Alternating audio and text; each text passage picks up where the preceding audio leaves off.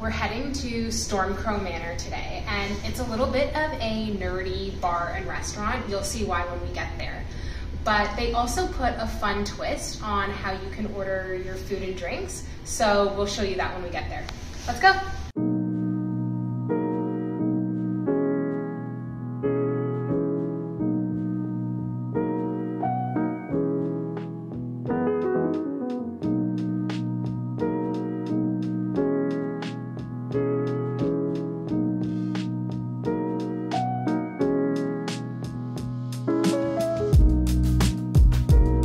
Storm Crow as a concept was initially started in 2012 by the founder of PopCap Games.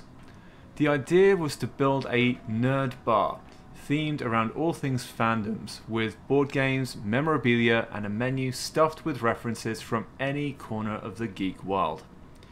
This idea was then manifested into 2 different locations, both based in Vancouver.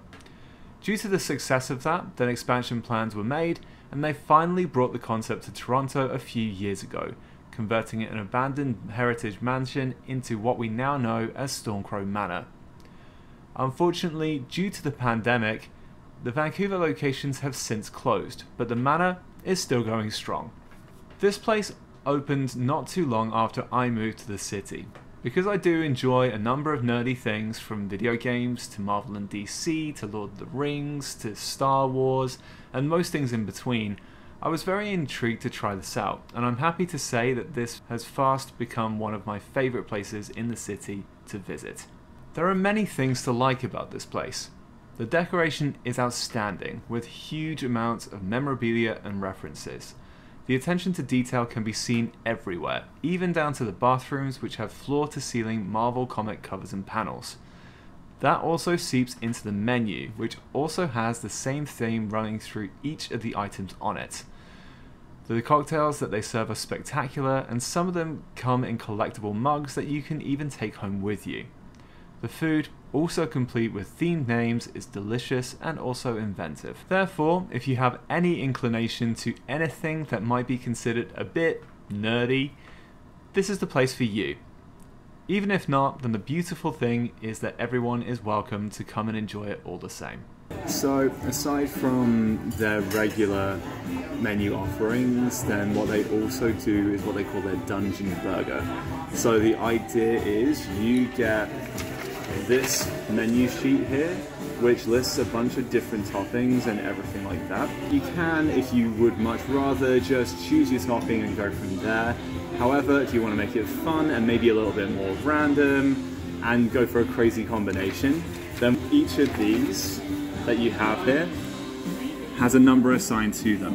And for that, you then roll a 20-sided dice, so something like this, and then you can just allow for the dice to decide what you're going to have in your burger. So with that, I'm going to do just that. So let's see what we come up with. So the first thing we have is bun, so let's go for that. I've rolled a 16, which means I'm getting mine on sourdough. Great start. So I'll mark that off here. Next up is the meat. I've rolled a 20. Yeah, you're stranger than fiction. Fantastic, thank you very much. Which is technically a triple beef burger, but it does cost an extra $9, so I may end up just re-rolling that. Gotta save money. Okay, so I've got an 8, which is beer battered fish.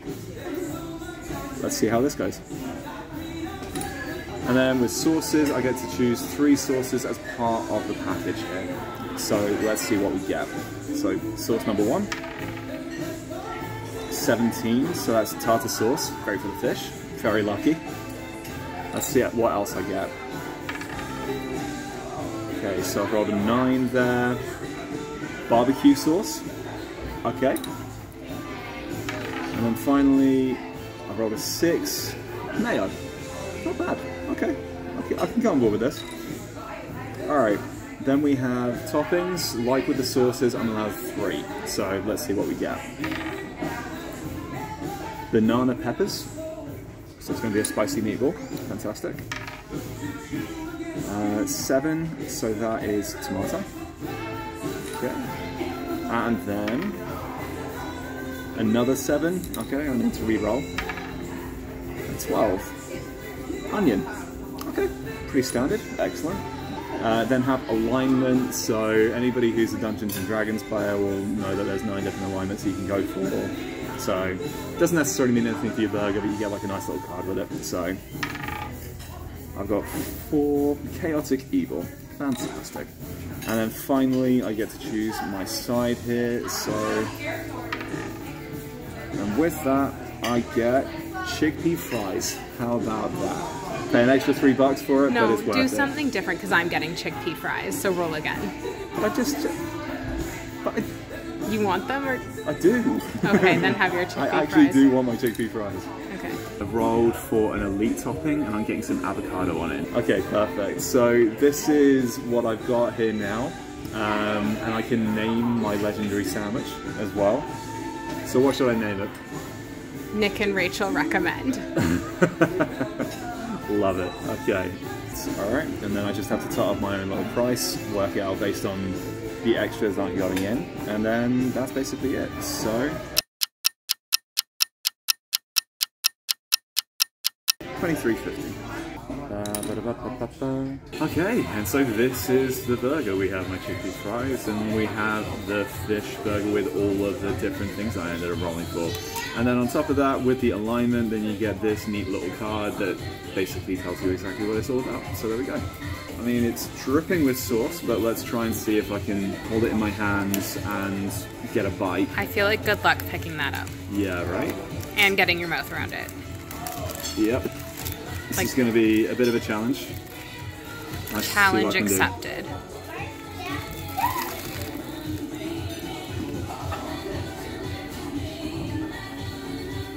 The fish is divine, but I need to try more of it. Nick's gonna be done his meal before I even start on my chickpea fries, which I have here.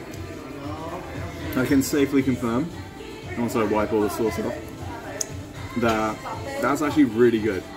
Really good. I kind of feel like, generally speaking, you can't go wrong with any of the combinations because they have been pre-selected for you. So yeah, the Nick and Rachel recommend burger. Good stuff.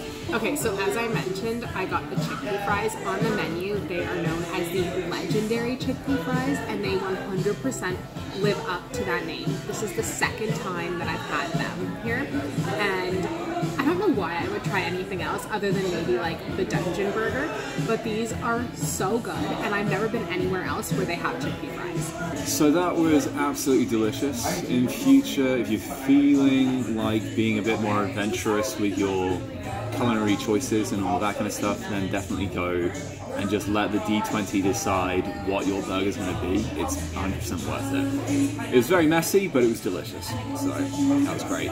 But the explorations with 20-sided dice don't finish there. They also have this thing called the random shot, whereby you have 20 different options available to you, and you roll a d20 in order to let it decide for you what shot you're going to get out. Thankfully, pretty much everything on the menu is a good thing, so with that then you can't really lose, but it's always a fun thing to do. Alright, rolling for a shot. Number 6, that is Beam Me Up Scotty. Okay. Do you want to know what's that? Yes, please. Yeah, so we got Kahlua, Bailey's, and banana liqueur. Oh, that sounds wonderful. That sounds so good. 6 is the shot. Here we go.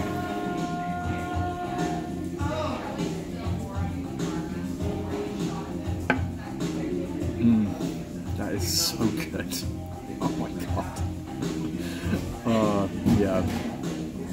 I have come here a few times. I have rolled for a number of shots in the past. And to be honest with you, while this is wonderful, the great news is actually with a lot of the other shot options, they're about as good, if not better. So, yeah, for $6, it's definitely worth giving it a go. We hope you enjoyed coming to Storm Crow Manor with us. We had a great time. Until the next time though, take care. And keep smiling.